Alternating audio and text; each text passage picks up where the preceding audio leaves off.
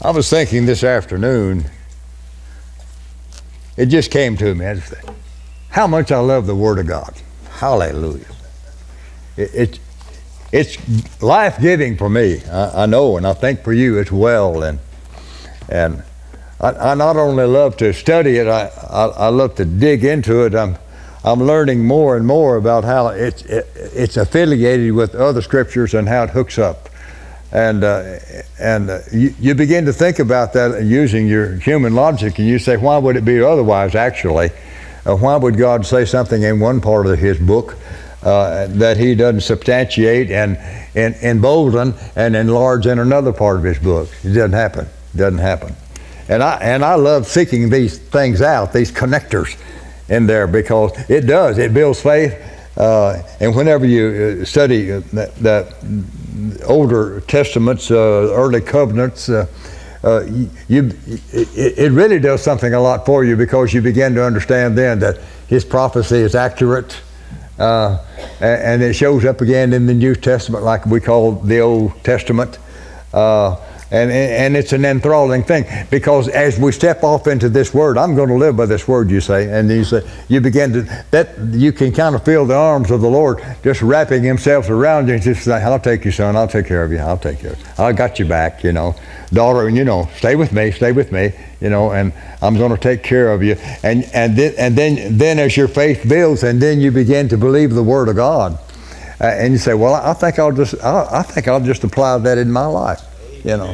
Up till then you might have just been reading stories, but then after a while you begin to say, hey, you know what, this looks like this is the absolute Word of God. And he knows all things, and he's all powerful, and he graciously sent this word to us here. Why? Just so he wants to establish himself? No, because he wants to establish us. Hallelujah. He wants to make us such believers in him that we're one. Hallelujah. That whenever I stand and speak the words of God, it's as though he's speaking the words of God. Hallelujah. That's not an ego trip. That's just a fascinating thing to me, that my Father loves me so much, he let me speak his word. When do I do that? Not just standing up here, but it's when you're out in life, It's when you wake up in the morning and you say, I give you the day. Hallelujah. This is the day you've made, Father. I just give it to you, And you go out and you go your job, you do your thing, whatever it happens to be, and you continually stress that you're speaking the words of God instead of things that are contrary to the Word, and you just see God begin to work in your life. Your life becomes embellished, and it becomes more like him. And the next thing you know, I strive for the time to get to the place where when I speak, you just think of God. Not two people, just God. Just him. Is that possible? Yeah, it really is, I think, and I'm working on it. I know many of you are just as well. So we can not only represent him, but we can be him walking on this earth. I love the idea of thinking about, what? Jesus is walking around in his dolan body doing his thing. Praise God. Praise God. I like that idea, And that's not an ego thing at all. That's how powerful he is. This is the only religion that there is where we are endued with the Spirit of God within us. Hallelujah. That changes everything. There's not some dead God that we fashioned and that we look at like we did over in Rome and Greece. Over in Turkey, Greece, this God, he's within us. Praise God. And that just blew a lot of people's minds, and that got Paul thrown out of a lot of places, for being that way. But he's pretty adamant about speaking the truth, and that began to work for us. Well, we were over there, and as you know, some of us were over there in Turkey and Greece, and I was really happy about what I discovered over in Ephesus. He's always been a favorite writer of mine, sometimes because he's so complicated, Those inverted sentences he's got, I just love to try to figure them out. But I was also walking along, walking down through those long streets where Ephesus was, that elongated place. And you start looking along there, and you see, seemed like every third or fourth doorway was a false god of some kind. There was all kinds of false gods here and temples to some this and that and all the time. And I said, that's just like Paul. Boy, he'd be on the front lines. He wouldn't be off somewhere we wouldn't have any opposition. It seemed like he just showed up where it was hottest, you know. And he never did seem to back down. Well, I'm going to talk to you tonight about pivot points. And, well, that's an exciting deal. Well, no, it's really not. I have learned in my life to pay a whole lot of attention to pivot points, and it's not because I just want to document my mistakes or, you know, some successes. But what I'm doing by those, I'm looking at those with a thought in mind. Hey, that's an advance. That's an advance. Hey, that's an improvement. You know, it didn't look like it maybe at the time, but hey, that's progress. You know, progress. One of the things you have to assume is this idea when you do that, you have to assume that even though you've got a downer in your life that you're going to learn something out of it that'll keep you from doing it again. Or you may do it again, but you're going to learn something else again out of this thing. You know, there's never, it's almost, you begin to think along this line, and it's almost impossible to think of a situation that God can't do something better with. You know, and there's all kind of, and so what begins to happen, and I'm glad Randy is preaching so much about this, about you're not your past, you know, because everybody's got one of those, you know, good or bad. And the truth of the matter is, I think we ought to emphasize that, you know, we're not our past, we're not our mistakes, and we can overcome all those things. So praise God, that's good. But also, I think he's been telling me a lot, even my good things, don't think about those too much either. Why not? Because he's a today God. He's a today God. He's a today God. Glory be to God. And it's now in the future that he's interested so much in, because the past is done.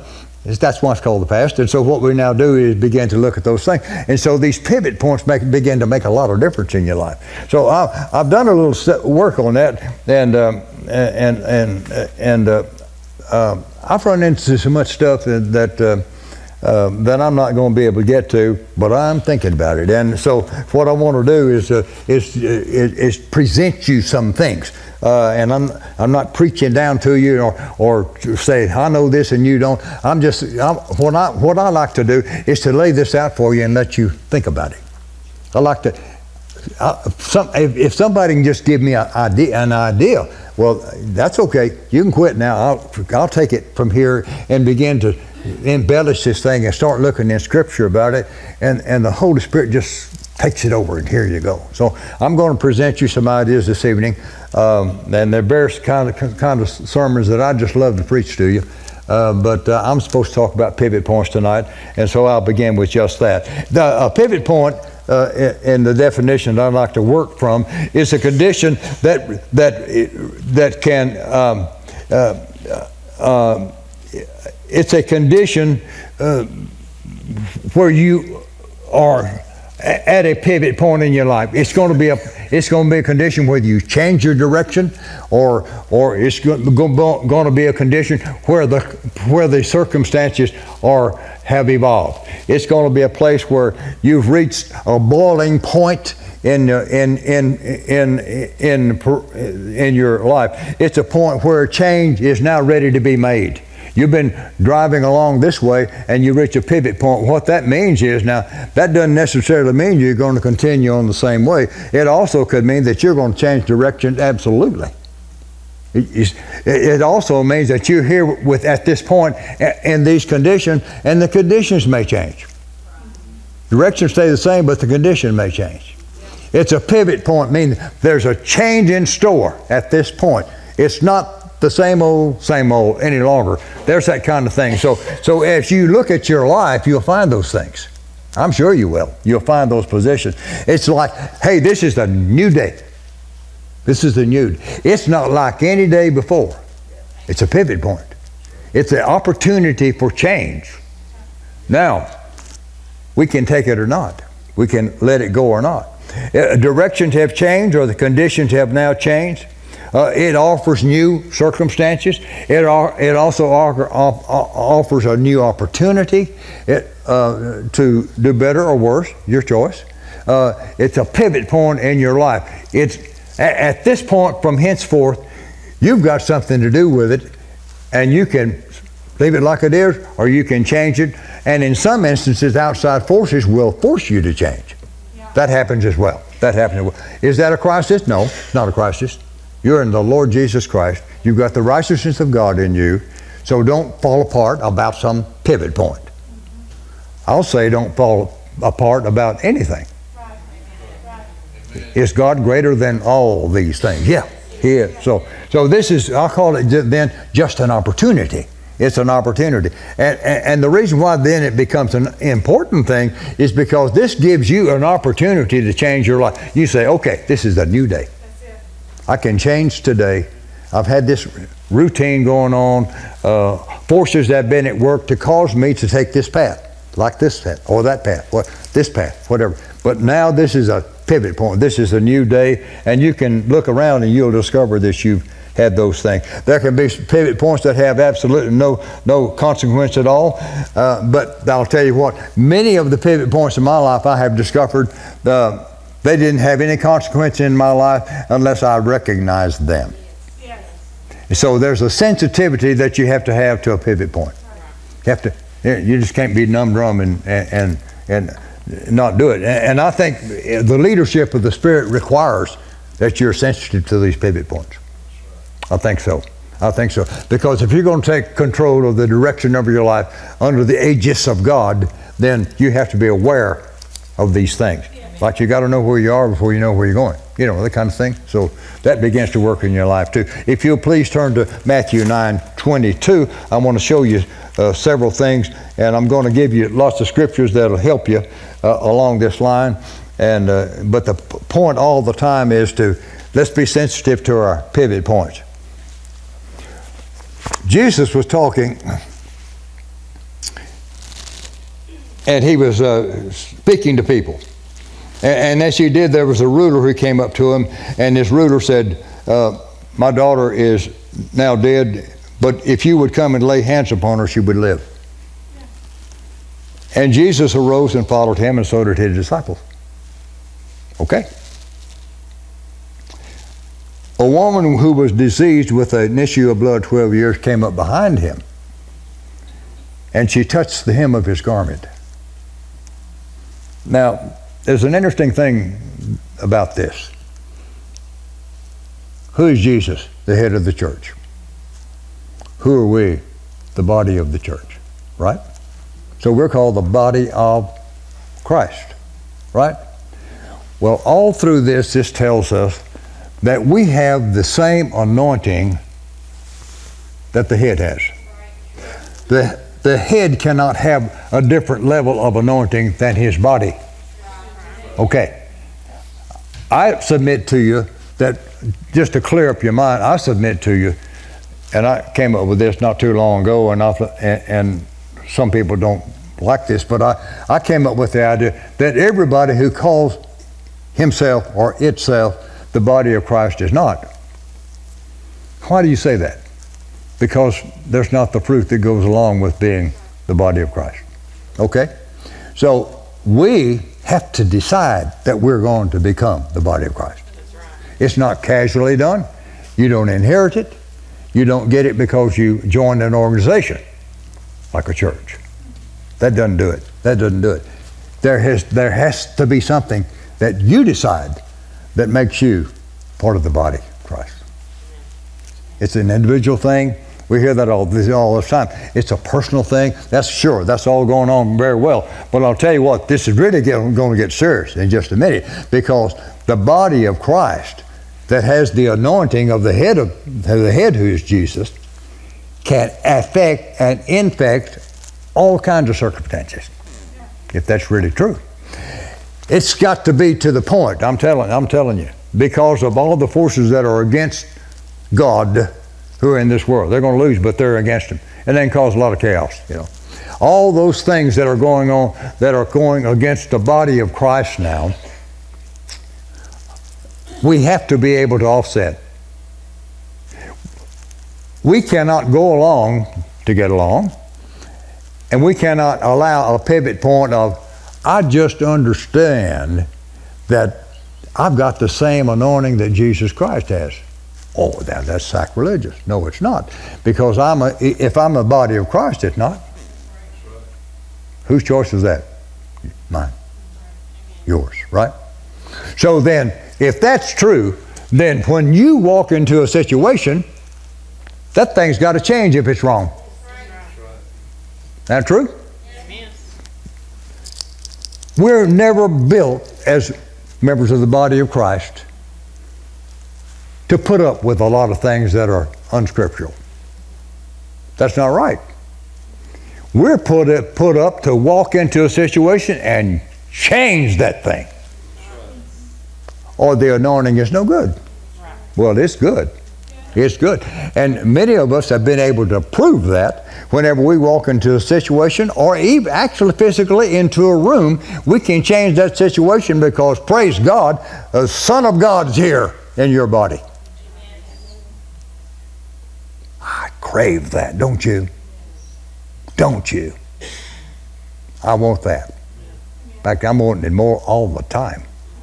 I want it to be a force in my life. I don't believe that we ought to put up with a situation where our streets are inundated with a bunch of gangs who break the peace of our area. I don't think we ought to put up with a situation where our neighborhoods are inundated with drugs. I don't think that's right at all. I don't think we ought to put up with any situation locally or nationally that goes against the Word of God. If we do, we're just playing. We're just playing. Well, I'll tell you what, there have been generations, I don't mind saying it. I used to say, well, maybe I shouldn't say that. There have been generations of people that I've known about who've been in churches who let it go on. And that's why we're in the situation we are now. So what's our job to do? Get this straightened out. That we've got the anointing of Jesus Christ on us because we're His body. And then go to work. Amen? So, this lady reached up behind him, and this always bothered Cherry. She just came up behind him, apparently without his knowledge, because she touched the hem of his garment, and those tassels on the bottom. And by the way, you get to looking over in the Old Testament, and you'll understand that it says over there that there's healing in the wings, and those tassels are called the wings. So she touched the wings of his prayer garment. And when she did, but she said within herself, if I but touch his garment, I shall be whole. Now, she didn't really have any right to say that. She didn't.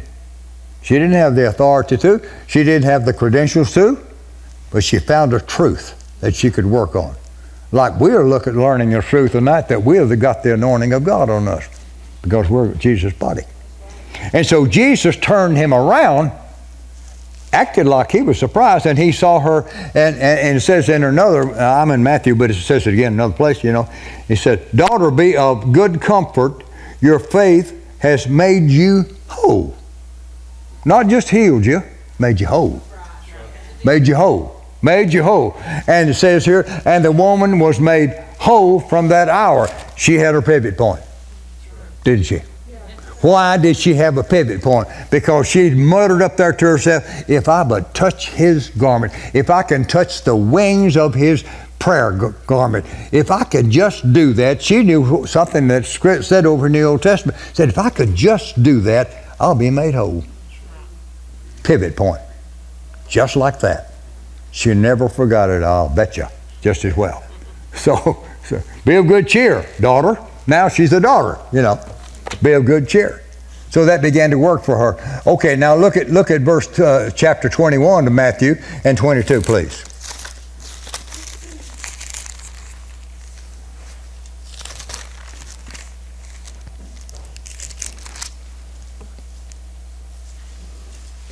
Pivot points, pivot points. Talk about pivot points. Please start looking for them. You might analyze your past life and say, that was a pivot point. Boy, that was a bad pivot point. Ooh, that was a good one. Begin to think about those things. Because here's what's going to happen. Let me tell you this. I'll just give you a preview. What's going to happen? There's nothing that works in the kingdom of God without faith. Doesn't. Don't try to make it work without faith. So what do we need to do then? If we're looking to be blessed by a pivot point, we need to believe for that. We don't need to wait to see if it's going to happen and see how it turns out. Our faith is supposed to be, I need a pivot point and I need it to go this way. Thank you, Father, for it. And begin to praise God for it, because what you are doing now, the moment you pray that prayer, you have received it. Really? Yeah, you have received it. And so these pivot points will show up in your life, and they have greater impact if you faith for them. Amen. If you faith for them.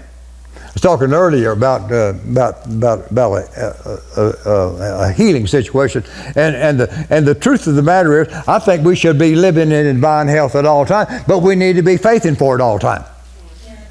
We need to be faithing for it. Now, I used to not believe that, or no, I don't know whether I believed it or not, but I just waited for things to happen. I wasn't trying to be healthy. When I got sick, I tried to get healed. Well, that's a little late. You know, that's a little bit late, you know. So the thing to do is to believe for divine health now. Amen. And I'll tell you what, it's enthralled me about what's happened to me about this heart valve leaking. It's enthralled me. I was not believing that that heart valve get better, but I was believing that I was a righteousness of God in Christ, and I was swamping myself with the Word. I stay in this verse 7-8 hours a day.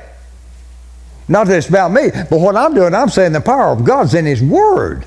See? And so what happened then, the next thing you know, 2 doctor trips ago, just habitually routine things, I wasn't going up there for any sickness thing, he looked at it and he wouldn't quite say that this thing, he listened real hard to see if he could find this leak, this heart valve leak. But he didn't comment about it. But the last time he was up there, I mean, he got on to heavy, because he'd already looked at the chart from last time, and he looked at it a long time, and he finally had to announce, and it was a difficult thing for him to do, it's not there. Now, heart valves, hallelujah, heart valves don't do that. They actually get worse. You know, routine kind of thing. They just, you know, they should get a little worse. He just had to admit, and he's a good Baptist guy, and he really is a Christian, and I said, prayer works, doesn't it? Well, he didn't respond to that. But he couldn't find any leak. You see what I'm talking about? I'm saying the Word of God. And so what we need to do, I'm saying what we need to do then is if we haven't begun to do it, now you may be already doing this, to praise God if you are. And so then you'll be reinforced by what I'm saying. But if you don't know anything about it, here's a good night to learn this thing. We can absolutely start documenting our destiny by what we're doing now out of this Word. Out of this Word. If we accept this Word, it starts to do everything the Word says it can do for us. You'll end up believing that you're what God says you are. Yes. Hallelujah. You want to do that? Hallelujah. I want to be who God says I am, instead of arguing with it all the time. You know what I'm saying? So it begins to work this way. So this is what happens whenever you begin to do it God's way, and of course that's what we all want to do. And he said, if you have faith, in verse 21 of chapter 21 of Matthew, he said, I'll say unto you, if you have faith and doubt not, you shall not only do this which is done to the fig tree, but also you shall say to this mountain, be thou removed and be thou cast into the sea, and it shall be done. What? You mean that's a pivot pointable kind of thing? Yeah. And he said, and all things whatsoever you shall ask in prayer, believing, ye shall receive. God told me not long ago, I don't say this very often, but He told me not long ago, He said, a lot of people, you know, we've been talking a whole lot about believing and receiving, and He told me the other day, about 2 weeks ago, He said, a lot of people are trying to receive, but they're not believing. Well, it's believe first and receive. You know, that's what you do. You believe first and then you receive. A lot of people want, you know, we're Americans, we want to get on to the goody side real quick, you know. Get me to the payday. I need that really quick. But He said believe and receive. Oh, I've got to believe? Yeah, now you got to believe. Why do you have to believe? You got to believe in the God who supplies all your needs. You don't believe in yourself, you believe what God says. And He said there, and He said, and all things whatsoever you shall ask in prayer, believing, you shall receive. I'm saying to you, that's your next pivot point. That's your next one. That's not your last one, that's your next one. But you can use it just as well for your next one. So continue to do that. I'm going to believe so I can receive. I'm going to, and then there's other things. You have to, Sharon, I know a lady, she absolutely cannot receive a gift. You absolutely cannot. So you got to work on that side first, but the first thing to do is believe, and she'll believe, all right, but she won't be saved very well. So I look now at Mark 5:36.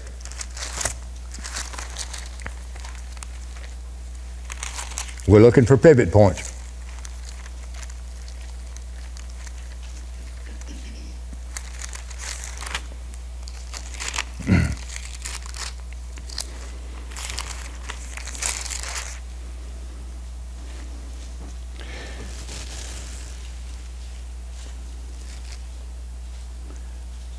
(35) says, while yet he spake, there came from the ruler of the synagogue's house certain which said, thy daughter is dead. Why troublest thou the master any further? And as soon as he heard the word that was spoken, he saith unto the ruler of the synagogue, and I can just envision him when he heard that. He heard this going on. They were on their way on another issue, and he saw them come up and say to this ruler, he said, your daughter's already dead, don't bother Jesus, don't bother. And he turned, I really believe he turned around. He's just so strong in him. I think he turned and says, only believe. Believe. Don't listen to that. Don't listen to that. That's a circumstance that we don't need in this situation. We've got a child to raise here. So what's your job to do? Your job is to believe. I'm going to resurrect him, but I need your belief. So what do we need working in our lives? Belief. Belief. It's there. We have to, I've got a whole bunch of scripture. I'm not going to give it to you, but I've got a whole bunch. Every one of them's got it in there about believing. You know, remember what they approached Jesus one day and they asked him this question. He said, what's the work of God? He said, believe. Just believe? Yeah. Just believe in him who God sent. Just believe. Is that all? You know, can I do sweep the floor? Can I do something? You know, just believe. Just believe. So it's critical that we believe. Now it's more critical that you stop the things that would cause you not to believe. That can be environmental. That can be all kinds of things where we are. That's why I don't go to coffee shops. Same reason. Look over in Mark 9:23. You go to the coffee shop, I mean, you get the answer to everything. Then all they come back and do it again. 9:23. He said, if thou canst believe, Jesus did, all things are possible to him that believes. Do you have an issue in your life you need straightened out? Here's your answer. Here's your answer. Well, yeah, this is your answer. This is, stop. This will cause you to have a marvelous, marvelous pivot point. So it's important that we believe. Let's go to Luke 8:50, please.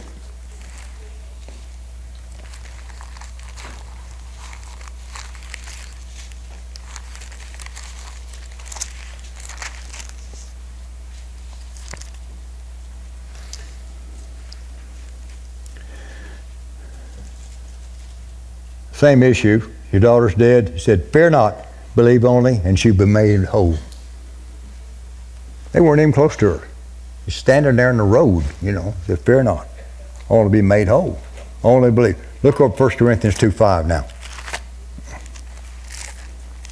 I'm going to swamp you with the scriptures, and this is why I'm doing it. 1 Corinthians 2:5. I want to tell you what that means.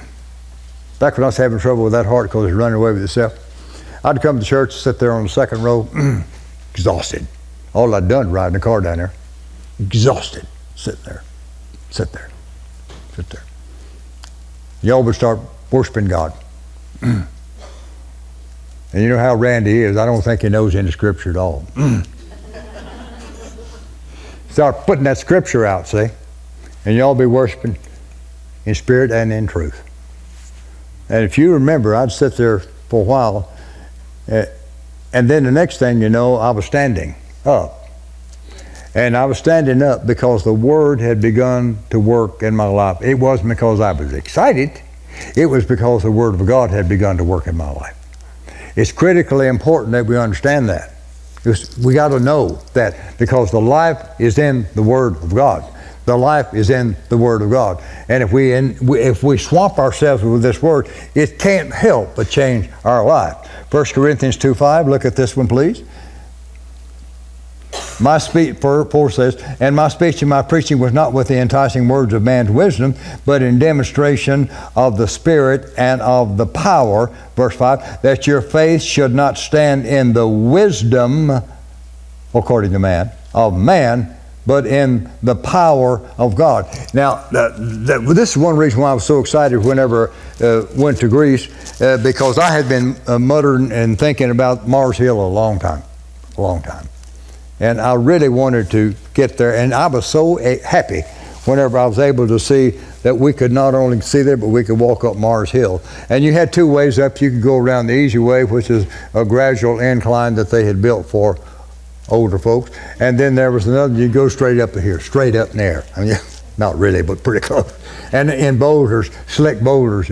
And I could not think about going that way. I needed to go up this way because on Mars Hill, and I don't know why they picked that, but there was a judiciary body that would get on top of this body, and they would handle affairs like murder, which is a really important thing to them because that stops other generations from coming along later. It's important to us as well. But they made it. But they contemplated things like murder and also sedition and also sacrilegion, things like that. They handled those kinds of things. Well, Paul shows up and he gets up on Mars Hill because he'd come along and he's saying, as he came into town, he's on the lam. He'd come from some other place they'd thrown him out of, and he had seen this on the hill, worshiping an unknown God. It's there, up there on that hill. And that just bugged him. That got him, you know. So he had to say something about that, as he was prone to do. And he talked to them. And so he debated them. He debated with them. Now listen how he did. Now he was totally qualified to be a debater. He had a great deal of knowledge. In fact, Randy and I talked about this, and we really both believe that he was really, before he got born again on the Damascus Road, he was really on his way to becoming the high priest of Israel. That's where he was headed, because he was a zealous person. He was a Pharisee, and he had been trained by one of the most illustrious teachers in Gamaliel, and he had the right citizenship. He had all that kind of stuff. He was headed that way, and then he got knocked off his horse there going to Damascus, and it changed him entirely. But he had all these qualifications to do all these things, and so when he went up to debate them, I'm sure he was fully confident that he could do this. I think he was. I don't think he was ever a shrinking violet and thought he couldn't do things like this. So he went up there and he debated them on Mars Hill, and what he was talking about, he could debate them on the human level and quiet down all their objections that he had, that you're worshiping an unknown God. I knew he was confident. I feel like he was totally confident that he could do this. Well, he did this, he did all this, and then later on, you read about it in 2 Corinthians, where he was up at the foot, and he said, henceforth, he had a pivot point. Here's the pivot point. Henceforth, this is the smart Paul. He said, henceforth, I am going to preach Jesus Christ and Him crucified. Zip. See what happened? What happened? It sucked it out of him about his own ability, and it got him back to his call, which preached Jesus Christ and Him crucified. And he got up there and he realized, hey, I'm out of bounds. This is not correct. So what I'm going to do henceforth is this. It's a pivot point in his life, because then he went on up to Corinth, and he had great success there. And then the next thing, he had a little trouble, as usual. And then next thing you know, he was over in Ephesus, you know, over there, and he had a little trouble over there. But he's always, what he was doing, standing up for the Lord Jesus Christ. I'm going to preach Jesus Christ and Him crucified. And he also had another thing. There were other things. I don't really have time to do this, but I wanted to tell you that he was led. It's amazing. I've been heavy on just learning about the Holy Spirit and having a fellowship with Him, and I've just learned how amazing it was how he was directed by the Holy Spirit. The Holy Spirit told him one time, don't you be preaching, don't you be doing evangelizing over in Asia. Well, you say, well, why would not? I'd have to do that. But the Holy Spirit, no, don't do that. And so he didn't go there. So he went to, well, I go to Mysia. And he goes up to Mysia. Well, that doesn't work either, because the Holy Spirit said, don't speak there. The Holy Spirit directed him again, See, he's changing all the time. It's not the Paul, I know what I'm doing. He's now being led by the Spirit. And the next thing you know, he went down to Bethania. But he was looking for what God wanted him to do. And guess what? He got a dream that night, and he saw a man in this vision. The man said, had his arms outstretched, and he said, come help us. And he was at Macedonia. So what did Paul do? Bless God, I'm going to Macedonia. And so then he was just moved around by God, and the next thing you know, he was in Macedonia. Well, the second thing he did, he got in jail over there, but also he was evangelizing again, where he was always in the forefront, whatever's going on. And so that's his personality. And he went there, and I'll tell you what happened. We are results of that being led by the Spirit then, because right now he went all over that part of the country, in Asia Minor, and then went over into Europe just as well, and he was evangelizing over there, and we got the results of that work. Got to work that, because he was led by the Spirit. He decided he was going to preach Jesus Christ and Him crucified. We are a direct result of that having happened. You understand? You know? Because he saw the pivot point, and then he said, henceforth, I'm just going to preach to the Gentiles. Well, God had told him that earlier. He told him that earlier. And finally, after all this shellacking he took and all these things and all these pivot points in his life, he said, he just shake the dust off his feet from these people, and henceforth. And it said after that the Greeks heard him, and the other folks, the Jews, heard him, and he said he received a lot of benefit. They received a lot of blessing from him, and he got many of them born again and filled with the Spirit. And filled with the Spirit, because he was doing what God wanted him to after all. Pivoted, pointed him around, and finally got him there. Will that work today? Yes. Yes. Absolutely. In fact, it's necessary. It's necessary. It's important that we do it that way. These days of being a Lone Ranger are long over. Yeah. Long over. I saw that happen in the 40s and the 50s and 60s, and I thought that was the way it's supposed to be, but now it makes me sick. Think about that. We are to be led by the Spirit of God, because He knows, and we don't. He's got the power. All we're doing is borrowing it. And it begins to work that way. So that begins to work in our lives, and we can look for pivot points in our life, and it'll begin to happen just the way it did in those times. Let me give me a little time. I've got some things that I really need to talk to you about here. One of the first pivot points that we'll recognize is one of Adam. That's over in Genesis 1st chapter, 27th and 28th verses. We'll go there just a minute. I won't talk about it long. I'll just kick it out. If you'll remember,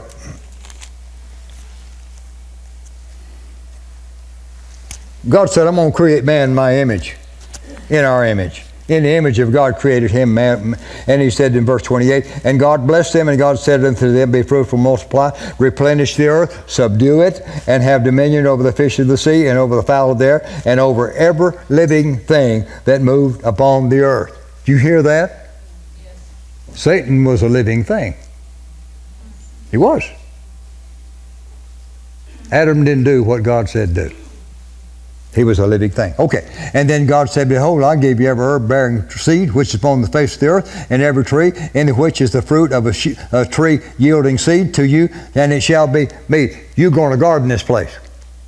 So what happened whenever they made a mistake? They listened to the wrong person, and they ended up losing control. He gave them dominion over this place, and they lost dominion over it. They didn't lose heaven. They never were designed for heaven. They were designed to control this place. They lost it. He didn't take care of his gardening. Later on, you'll find out that whenever Mary Magdalene she turned and look, she mistook Jesus for the gardener. Really? Now let me tell you. Let me tell you. From the old law unto the law of grace to grace, everything has changed. It's critically important that we understand that. Many people have decided to be saved by the grace of God, but then decide they're going to live out the rest of their life by the laws of God. Really? Yeah. And so what they do then, say, well, why? Let me give you one. You may not like this one, but I'll tell you what. The 10 Commandments were given by a man born under the law, and he was given out to people who were under the law. That's true, isn't it? Okay, and then what happened? Then later on he got born again and resurrected again, and those laws don't apply anymore. You know what law applies anymore? It says, let's all love each other and believe. Those are the two. Those were the two. Those are the ones that we have now. And that's all we need, actually. And so what now? Jesus became the gardener which Adam let go. Under the new covenant, he replaced it all just as well. That's not all. See what happens then. And Jesus also, remember whenever he was in the, I'm going to rush this out. So whenever Jesus met John in the Jordan River, you ought to study all the things that happened in the Jordan River. Whenever he met him in the Jordan River, it was said at the time that John the Baptist he said myself, I have to decrease so he can increase. Who was John the Baptist?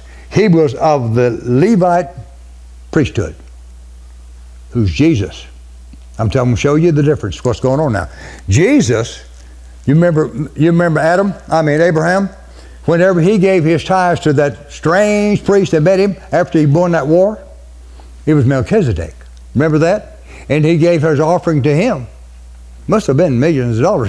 He gave him offering of all of his assets to this guy that's walking down the road named Melchizedek. What's it say about Jesus? That he's on the order of Melchizedek. What's it say about Jesus just as well? He said this got a new priesthood going on here now. This new priesthood is not of the Levitical lineage what it is now. Jesus, was from Judah. He wasn't a Levite at all. So what's happened? There's a change that's taking place. There's a change breaking down. And now what we've got is the new order going on. We've got a new priest now. We've got a new priest. And he says, it's going to be, this is our high priest now. It's not by the law. It's by grace. It's by grace now. It's going to work now. It's by grace now. What was the law like? We had to do it. We had to do it so we could maybe get approval of God later. What's the new thing say? He's going to approve us first. Really? Yeah, he's going to approve us first, and then we just love him, and he leads us into paths of righteousness. He loves us so much, he says, you're the righteousness of God in Christ before you had any right to be. That's right. What happened under the law? He said, no, you try it, and we'll see if you're going to make it. Well, they didn't make it. They didn't make it. So the law would keep you bound, but the law, but the grace that we're talking about now lifts you up. Lifts you up. When Jesus came, did he come to save the Christians? Not at all. He came to save people who were against him. Jesus was mistreated by people who were closest to him. You know, the night whenever he had the upper room supper that he had for them, one of them left him that night, and then the other 11, he lost them by daylight. So and he came to save those guys. And he came to save us as well. What did we start off as? Sinners? Sinners? I'd like to save people that love me. Is me, That's not what he did. He saved people. He's on the job of saving people who hated him. Just as well. Did it work the way? Okay, whenever Joshua, I'm going to give you this. Whenever Joshua decided to go into Canaan land, here's what happened. You remember that? They said whenever the priests step into the water, you remember this, step into the water, said the waters stacked up in a heap. Remember that phrase there? And rolled all the way back to the city of Adam. Remember that? What's significant about that? Why was this? First thing I need to point out to you, that was the mercy seat going into the water. Mercy seat. Who's the mercy seat guy? Jesus, and I'll prove it to you in a minute. So they did that, and all the water heaped up and went back to the city of Adam. Why? Because we had to roll back all of the sins of the people back to Adam. Oh, really? Yeah, roll them all the way back, and then they come down because the mercy seat changed the deal. Why do I say Jesus is the mercy seat? Whenever Mary went and looked into the tomb, the sepulchre that day, she looked in there and she saw after the boys came and left. By the way, she was the apostle to the apostles because she went to get them, and tell them, hey, stones rolled away. Master's gone. So they came look, and yeah, they left. So then she was there, and she looked in there, and guess what she saw? She saw an angel on one end of where Jesus had laid, and she saw an angel on the other end where the. Now, what's significant about that? Well, under the old covenant, under the old law, they had the mercy seat there, and they had the cherubims on either side, and they were the cherubs of death. If you touched that thing, it'd kill you. Remember that? And so they were there, and so they were there to dish out death. And so what now we're looking in there, and we see there's an angel on one end of that, and there's an angel on the other end of that mercy seat. And what are they there for? To bless you. They're there to bless you. So we're under that kind of covenant now. Why are we trying to live under the old covenant? Just as well. And so that's a mercy seat there. And what was under the mercy seat? 3 things that people had messed up. Aaron's rod. They didn't believe in authority. They objected to his authority. The pot of manna, they objected to his provision. And the 2 tablets, they objected to his laws. So what happened is, put them in there, put the lid on them, Jesus with the mercy seat for that, so that you couldn't see that anymore. So that's what's happened now. We don't have to go by the old law. It's changed. It's a change. It's a change. It's a change deal. It's a changed deal. So when the mercy seat went in the Jordan, it heaped up like that. The sins were eradicated, and now comes down the blessing of mercy. We've got to have grace, but we also have to have mercy. Just as well. So that begins to work for us. There are other things I can talk to you about Jordan, but I won't tonight because I'm out of time. And I want to tell you, however, that the point that we need to make is that we need a fresh revelation of Jesus Christ in our life. We need a fresh revelation. If we do have a fresh revelation of Jesus, there's nothing that the revelation can't fix for us. There's nothing that it can't fix. I have experienced that in my life. I could not understand certain scriptures until I got a revelation of them. And when I got a revelation of them, that quick it cleared up. So God, I need a revelation. He said, stay with me, son. Stay with me, son. I'll give you revelation as you begin to study my word. And so that's beginning to happen. I'm seeing that more all the time. It's just being illuminated more. So the job to do is to get a revelation of the Word. It's not just study the Word for the mental side. It's to get a revelation of the Word. How are you going to get that? Out of the Holy Spirit. Out of the Holy Spirit. Out of the Holy Spirit. Will He lead you? Oh, yeah. Do we want Him to lead us? Oh, yeah. Tired of making mistakes? Oh, yeah. Will He do it? Yeah, He'll do it. And I'll say to you tonight, if you want to spiritually progress in God's Word, go by the Word, but believe Him for the progress. You believe Him that it's going to happen for you, instead of, well, maybe it will, maybe it won't. How many years have you wasted that way? If you like me, a bunch. I like me a bunch. I'm just going to see if it's going to happen. That's not faith at all. There's not anything about that's faith. But what we can begin to do, Randy talks about faith a lot, what we can begin to do is to faith for the things we need. And I'll tell you one more thing as I quit. Everything we should do, we should be doing as the body of Christ. Don't ever step away from, I'm just going to do this. No, don't do it. Do this as the body of Christ would do it. And you remember, if you know Jesus Christ, you remember, and it will work for you. It'll work for you. It will work for you. The Lord needs a victorious church. He needs a victorious body of people. Like never before, you know. But we got them in us. I look at you now, and I can see great potential.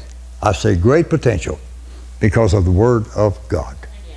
I don't know about your talent level. I have no idea. But it doesn't really make any difference. Doesn't really make any difference. If you've got Jesus in your life and you've got a revelation of the Lord, it'll work for you. May I pray for you now. Father, we thank you that you've given us your Word by which we can have victory in Jesus. You've given us, Lord, a fresh revelation of what's in our life. That we're going to believe in Jesus' death, burial, and resurrection to the point that we're going to realize all the things that happened because of that. Hallelujah. Hallelujah. That we're going to be anointed to do your will and your work because that's just who you are. We thank you, Father, that you're going to bless the Word, that you're going to remind people of the Word that will affect them. And we thank you, Father, that it's going to be good because we planted the seed that is a life seed of God. Thank you, Lord, that you're going to bless us and that it's just going to be that way. In Jesus' name, amen.